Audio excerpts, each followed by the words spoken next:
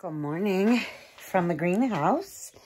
You get me at my finest this morning. I have just barely had a cup of coffee, but I wanted to come share something really cool.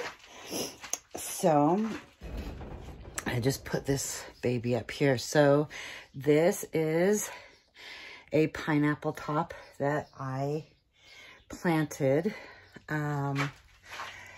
after I cut the pineapple up. I guess it's been probably about 3 weeks now, and it is doing absolutely amazing. I'm going to show you. So basically, well, the next time I do one, I'll show you how. But you just twist the top off of the pineapple, and then you peel off like maybe 3 layers of the leaves towards where, closer to where the actual body of the pineapple was. And then look, as long as you can keep the center continuing to produce, you have successfully transplanted and are growing your own pineapple.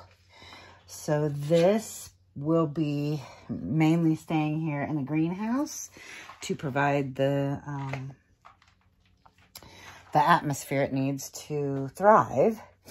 And I'm going to show you, actually, let me take my glasses back off. So, okay, so again, look at the center, see how green it is, and it's still developing new leaves, right? And it's fine that the outer leaves are turning brown. As long as the center leaves are still producing, you're good to go. But let me show you something. Here's a fail. But I believe that I caught this one. It was close to not being a good pineapple when I cut it up. So here you go. Look at a fail. The interior is absolutely brown.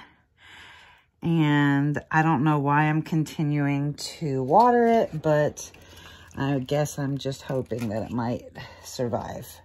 But we'll see. And then I have a third one down here, and it's iffy. It is iffy. Again, this was done at the same time as that other one. The successful one, I was able to get it at a really good state before I actually planted it. So we might actually be growing our own pineapple in zone 7B. How about that? All right, until next time, we'll see you back here next video.